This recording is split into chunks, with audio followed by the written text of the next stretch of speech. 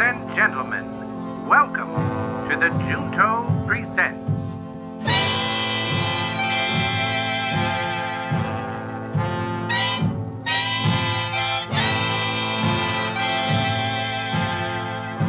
The premier podcast for genre fiction and audio drama. We bring you an original presentation performed by talented Hollywood actors utilizing top-notch audio production techniques. Join us at Franklin Manor, home to the Junto, a gentleman's club in the classic style where adventurers, mystics, and other unique individuals gather to socialize and conduct their private business. We offer you a glimpse at the strange and wonderful things to be found there. So please, sit back, relax, and enjoy the Junto Presents.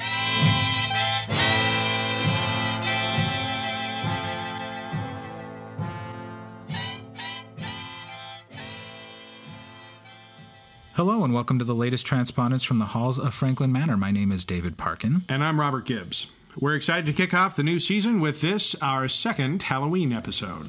That's right. After a summer of broadcasting from the grounds, we are happy to be back inside, and tonight we come to you from the Tower of Franklin Manor inside the Junto Laboratory of Electrical Research, otherwise known as Ben's Superconductor. You know what that means?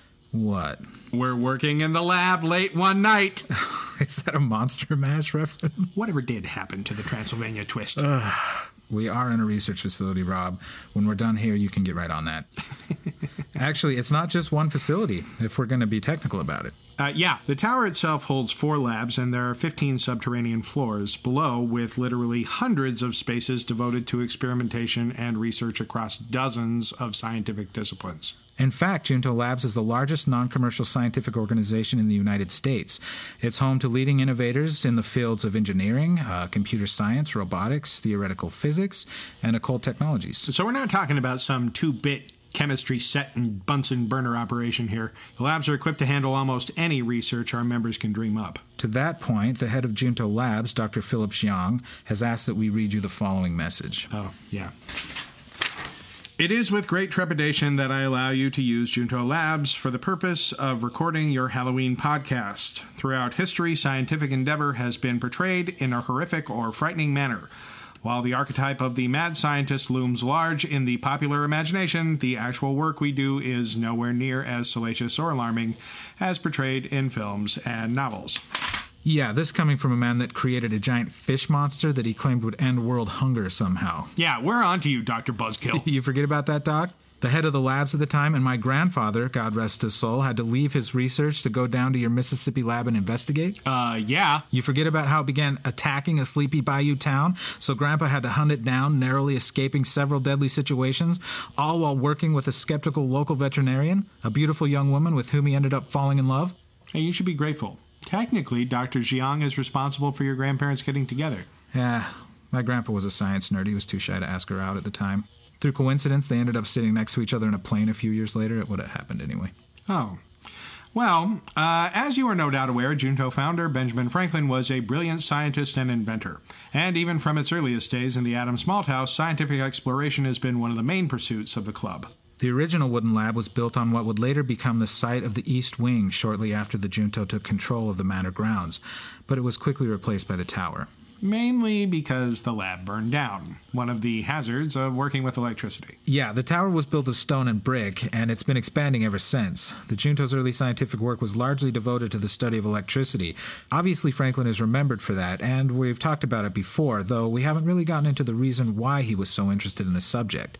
You see... Dave, I'm not sure Dr. Xiang would appreciate us getting into this, after emphasizing how much the work here has nothing to do with things like immortal, flesh-eating monsters with a sensitivity to electricity, for example.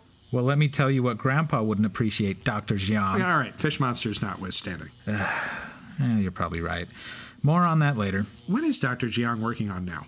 That. With that box on the desk? Yep, the voice recognition software. Hello, I am Asger. How can I help you? Whoa, that's cool. The doc is trying to refine the spectrum of data a computer can learn from a human voice. Really? Like what? You want to take this, Asger? Psychology. Excuse me? Through subtle variations in your speech pattern, I can ascertain certain aspects of your psyche. For example, Robert, you have a deep-seated terror of rejection and abandonment. Oh boy. When you were young and your parents left you with babysitters, you always assumed they were dead if they were late coming home. Is that true? I do not like this at all. Today, this fear manifests in an instinctive, irrational belief that everyone you know hates you. Wow, I'm impressed. This is terrifying. I know, right? Dr. Jiang has no idea. You get him talking about it, and it's all waveform analysis and diphthongs. Did you know that this is what this thing does? I thought it was the perfect lead-in for this episode, and the entire season, as a matter of fact. Dr. Jiang is going to be so mad at us. Let's call it Grandpa Revenge. If Uncle Dale were here, he'd be proud. He is here. In the Adams Ballroom, it's the Dance of the Dead tonight. Oh, right. I'll have to go say hello. Well, Asger, you do make a good introduction for tonight's story. It addresses the nature of consciousness, science, and even the power of electricity in a unique retelling of a classic horror tale. Tonight, the Junto presents Son of Lightning, Man of God, Bride of Thunder. David is deathly afraid of horse teeth. Happy Halloween, everyone! He's alive!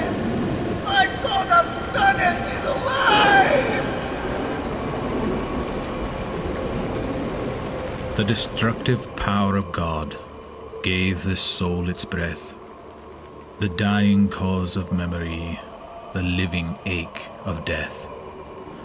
When I awoke, I felt in me the terror of awareness, eternal rest mocked by first breath, and betrayed by naked there-ness. No! Stop!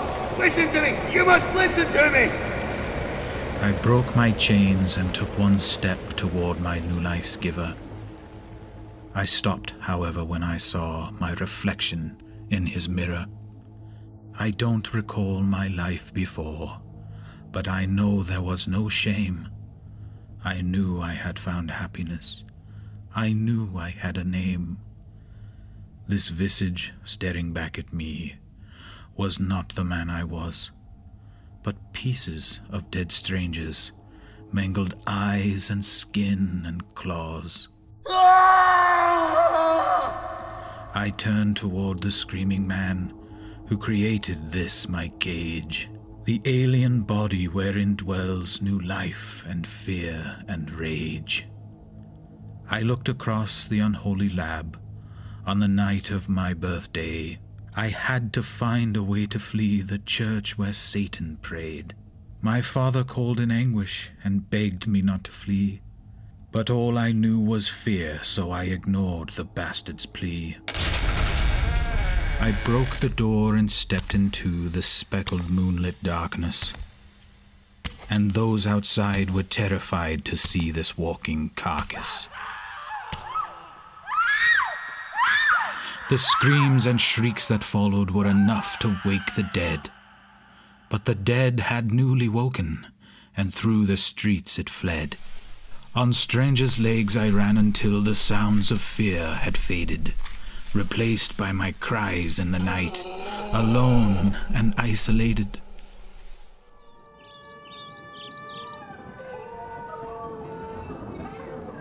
I wakened on the morrow to the din of barking hounds. Through fear and tears I ran again from the hellish gaining sounds. I ran until the sounds of death gave way to sounds of laughter. The call of one as young as I spurred me to run on faster. The note of hunting dogs became the notes of lovely singing, and in their stead had come the tone of church bells gently ringing. I found a girl in the fields who her father named Maria. She didn't scream but sang to me as softly as Athena. The first to show me innocence, the first to show no fear, the first to take me by the hand, the first to make peace clear. In her small gift of daisies, she taught me how to care. But the power of God inside me was the power of despair. One small touch is all I wished, my first loving caress. But I knew not these strangers' hands, or the strength that they possessed. I watched in horror as she screamed, and silenced just as quick. Her tiny frame had lurched and then snapped like a candlestick. In fear, I threw her in the pond among her floating flowers. As her body sank below, I thought of Father's powers. I was not the murderer of that young, soft, sweet soul, but a weapon in my Father's hand, exacting a grim toll. I was a child born of fire, a child who stayed nameless, a child running through the night who was no longer aimless. My hate for he who gave me life, and Maria her death sentence, was fuel for a dead man who thirsted for her vengeance. What strange verses must be writ for a son who'd kill his father? A blasphemous rhyme to the priest, an enigma to the scholar. What I found in town that night, beneath the darkened sky, was a mob with fire in their eyes, and torches held up high. A river of fire that gave chase, a river of hate and fear, a river of those I'd never met, a river of all our tears. I ran toward the windmill where soon I'd be interred. They shouted justice for a girl killed by one who loved her. They put their torches to the mill, it burned till its collapse, but the ground gave way below, and I fell into the gaps. I splashed into dark water, pinned below by sunken timber. The fire raged above me, and a thought began to glimmer. I knew I couldn't save the girl. I couldn't save myself. But as I lay there dying, I thought of someone else. My father gave me life, but love's what made me live. I needed one who could receive that gift I had to give. I looked upon my cursed hands, still holding her small shoe, and knew if father brought me back, perhaps he could her too. For a moment fear and anger fled, and love had made me whole. And love is what I found again, beneath the burning coals. The mob can't kill a man who knows the taste of death and pain. For I was born of fire, and the flames gave birth again. I'd live to find my father, once the fire burned its core. I no longer wish to kill him, but make him make me love once more. I am not the son of Frankenstein. I'm the vomitus of pride. My body will never be complete, but my heart will with a bride.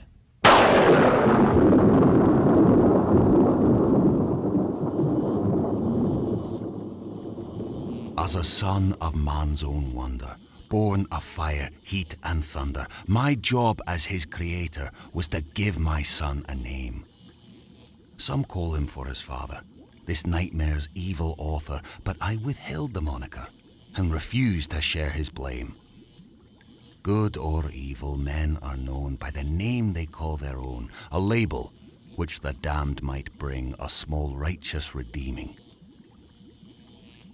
His newly opened eyes ran red when he arose and heard instead not a name from me to hone, but his father's tortured screaming.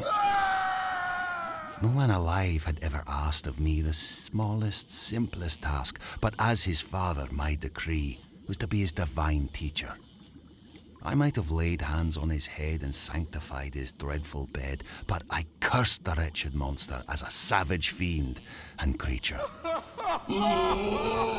Through this demonic anthropod, I felt just like the one true God. A soulless man who was not became a soulless man who was.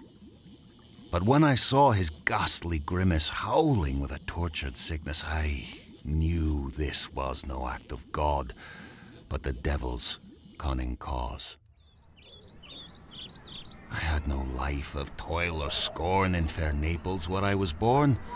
My mother was a saintly soul, and my father taught us well. We knew naught of want or poverty and upheld our morals properly. But as thanks for a life privileged, I gave them a life of hell. My mother died when I was young, which took the life's breath from my lungs. It nearly drove me mad to know God would take her final breath. My father turned to the Bible, the cursed book that I held liable. I turned away from church to science to find a way of breaking death. In school, I found no answers, simply sickness, death, and cancers. I learned that God is no magician, but a greedy scientist. As the self-centered deity held his secret greedily, I decided that I'd be the one to rob the pious Zionist.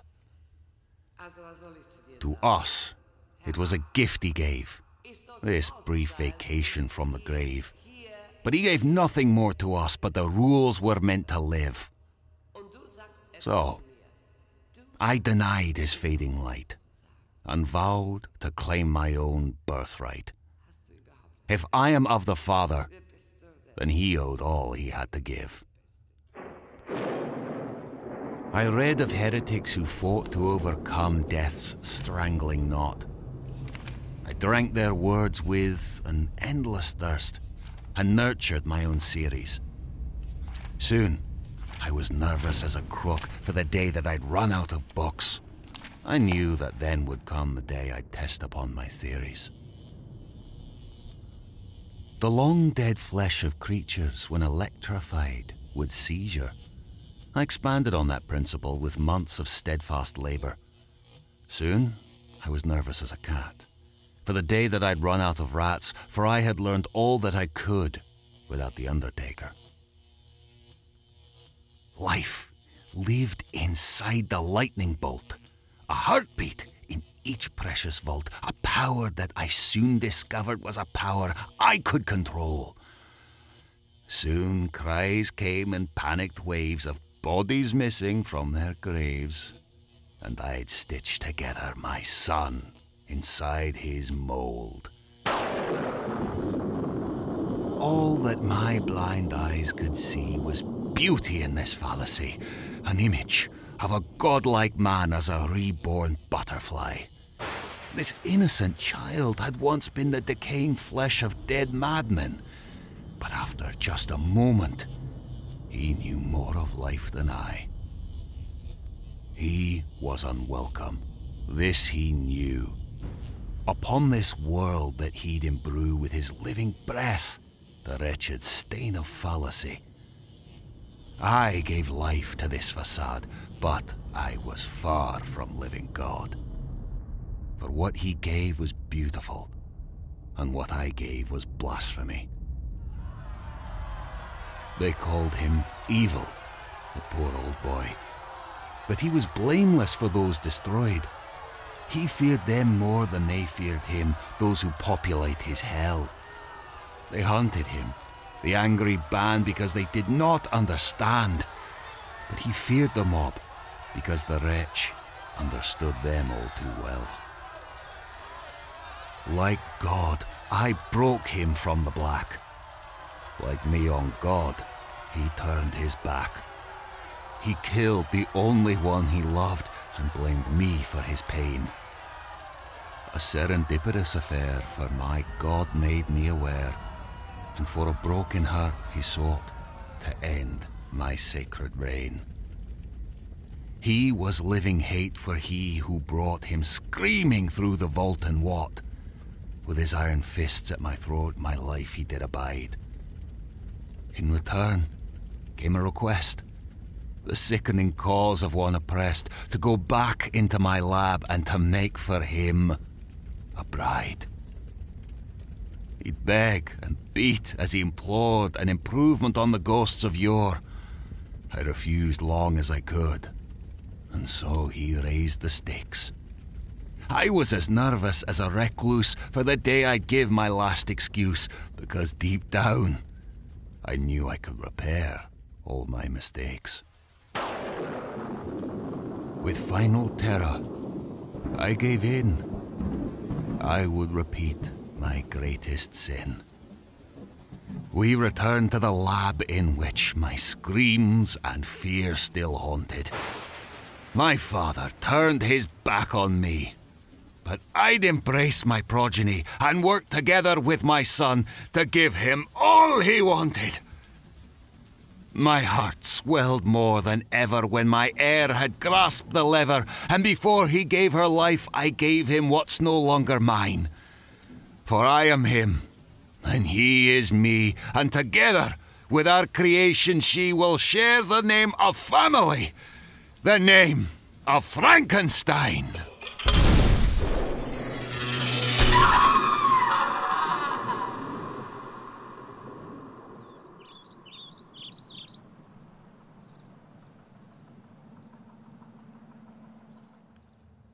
The dying brambles wrestled with the small patches left of breathable ground. Trees, cracking in the cold, tangled with the fingers of mist in the morning. This was my death. My first death. I remember life as I passed away into the peace of nothing, then torn from me, and reborn in the matter of a new moon, born not with light or sanctity or the loving embrace of a mother's breast, but born with rust, steel, and the fiery deadfall of a madman. My old song is difficult to sing. I remember my mother for only her scent. I remember love, for the days were tempered with it. I remember comfort so fleeting and so sacred. There was no tongue to sense the wind, but the nightmares of those who were desecrated to create me. Yes. He's here, my boy. Do you see? She's with us now. We all three have eyes to see their horror and ears to hear their cries. We all three were bound, blind and helpless when the thunder struck. The nightmares coalesced into the jagged bolt of heat and violence that warmed my breast and restarted my heart. Blood, once red, was scorched black. Sick with the disease of the undead, I took in Thunder's breath, not as a lamb meets the butcher, but as the prophet sees the face of God. We all three know the dead things and feel them as we felt them on our backs before our time came. I am the fear of the dead, the wicked sting of terror. The rejection of a violated young woman. We, all three, have become the holy feeling of quietus that most only glimpsed in life. She's alive. She's alive! I don't run from the fear, but entwine with its whisper as I chase the doctor and my betrothed through the dancing fire in the sky. Come, my dear. It's time to meet the world again. In the beginning, God created the heaven and the earth. And the earth was without form and void. And darkness was This upon is the time I felt nirvana. And the Spirit of God The moved answer upon the face of the to the waters. only question God I said, knew. Let there be light. We And there all was light. three read the And God saw the Bible light, and the story was of the good. first creations of God. Adam was the pride of his father, but he was nothing alone. Eve came as a companion, but taught her groom that life was nothing without pain. She cursed them both to give them life. We all three know there is a temple here. We all three know there is a reason for death. We all three are not human. We all three are not dead. I was created as a companion, and I, like Eve, will gift to my groom that which he is too weak to understand. He needed me to bring him happiness, and happiness I will provide. I will be the strength he never had. My darling, what are you doing? Death is the only joy we damned can hope for. Get back! That's dangerous! You don't know what you're doing! Let go of me! Do you hear me? Let me! Of our father, I hate him. I hate him enough to kill him. Of my Adam, I love him. I love him enough to kill him. Please, I can make you both happy. Don't you understand? And so, I took hold of the lever, which once brought us from our time. No! Let go! If you pull that switch, you'll... Oh, God, you'll kill us all! The switch through which we all three were born weeping. Through which we, all three, shall die screaming. Mother Eve, wise enough to eat the apple. The bride of Frankenstein, wise enough to pull the cord. You fail, Doctor. We all three belong dead.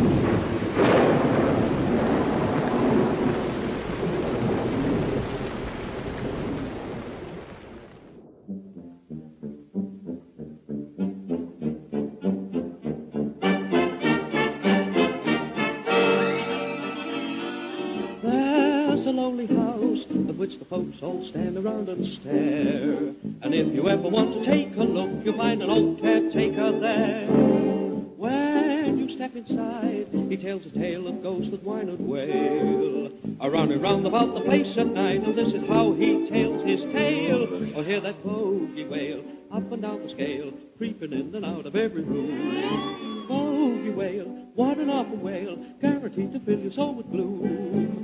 Kind of freezes you, then it kind of teases you, that mysterious groan makes you panicky when you hear that minor moan. Bogey fears make you strain your ears when you're on your own alone at night. Here it comes, nearer yet it comes, filling every marrow with fright. A sort of sneaking round, a freaking round, you long to see the moonlight pale. Every night, when you dim the light, you can hear the bogey wail. The Junto Presents is brought to you by Dreams in the Witch House, a Lovecraftian rock opera, available at witchhouserocks.com. Tonight's program was produced by Mr. Robert J. Gibbs, written by Mr. David Parkin, directed by David Parkin and Robert J. Gibbs, and edited by Mr. Timothy Thompson, featuring a performance by Rachel Kimsey, Matthew Watterson, the ghost of Boris Shackleton, and Mr. Jake Trumbo, with a musical performance by Jack Hylton. I am your announcer, James K. Riley, reminding you that the Junto are dedicated to mutual improvement in the lives and business they embody. Who are the Junto? Perhaps, dear listener, the Junto is you.